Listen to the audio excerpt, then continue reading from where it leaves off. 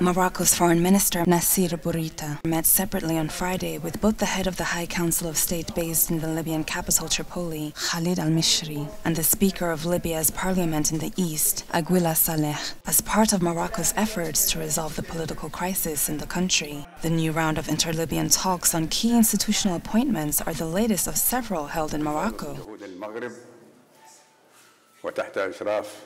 With Morocco's efforts and under the supervision and patronage of His Majesty the King, we have finally achieved the formation of an executive power based on a presidential council composed of a president and 2 deputies, and a government of national unity that has won the confidence of the House of Representatives, taken the constitutional oath and begun its work. We now wish it success and that Libya emerges from its crises.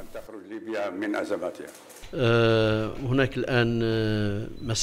are optimistic about our presence in Morocco and about this mediation between the Libyan parties, the House of Representatives and the Council of State. The efforts have not ended. Since the beginning of 2014 until the end of 2015, we had the Skirhat agreements, and God willing, we are moving towards holding parliamentary and presidential elections at the end of this year.